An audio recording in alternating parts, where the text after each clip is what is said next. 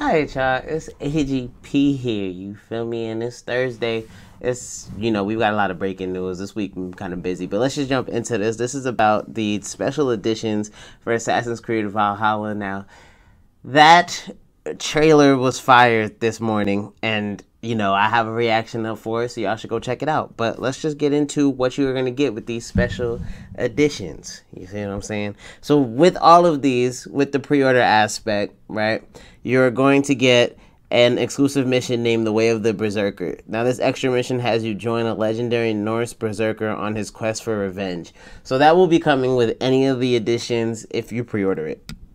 So that's what's up.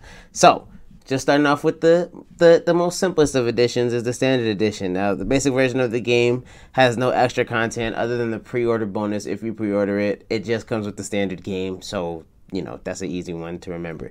The gold edition has the game, of course, and it also has the season pass with it, the gold edition. So if you want to get the gold edition, it comes in at about $110, and it's just the game and the season pass. For the next edition is the ultimate edition. You know what I'm saying? The ultimate edition has a little bit more to it. It has a season pass, it has an ultimate pack. Now, the ultimate pack consists of a bunch of in-game content, a lot of it dealing with customization. And what it consists of is the Berserker Gear Pack, the Berserker Settlement Pack, the Berserker Longship Pack, and it comes with the set of runes to improve weapons or gears, which y'all know with the RPG aspect that Ubisoft is jumping on with Assassin's Creed. You know what I'm saying? That's good. That's sweet. That's what we need. And the last edition is the Collector's Edition. Now, this version of Assassin's Creed Valhalla comes with a 30 centimeter. This comes, of course, it comes with the game and the season pass and the pre-order content, but it also comes with a 30 centimeter statue of the female player character of Eivor, a collector's case, a steelbook, a certificate of authenticity, a 5 centimeter statuette of the male version of Eivor, a selected soundtrack, and a lithograph prints. That's a lot of stuff. I didn't need to read that last line, but that is a lot of stuff.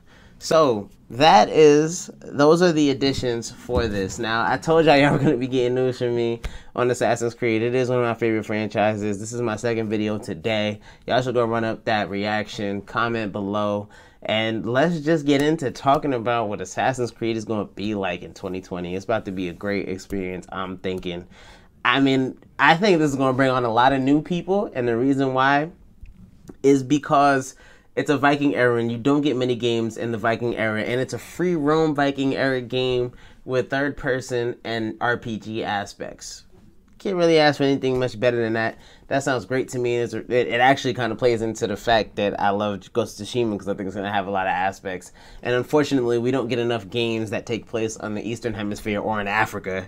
We almost act as though those hemispheres aren't here or don't have kingdoms. Both continents had plenty of kingdoms in the past, but that's got nothing to do with nothing right now. All I'm gonna say is I'm very excited for this, and I'm gonna hit y'all tomorrow with another video. It may not be about Assassin's Creed just because there's only been so much info coming out on Assassin's Creed right now, but I'm gonna catch y'all next time. All right, don't forget to like, comment, and subscribe. Peace.